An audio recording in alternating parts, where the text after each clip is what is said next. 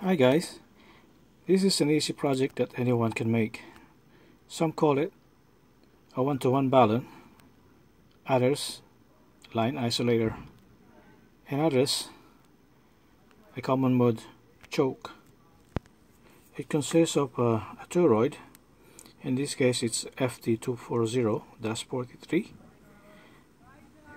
a length of RG58 coax, and two SO239 connectors. 5 turns of the RG58 coax is wound on one side. It goes on the other side, and it's wound 5 turns, but it's in the opposite direction. This is where the cancellation occurs, but I wouldn't go to the technical details of that at this time.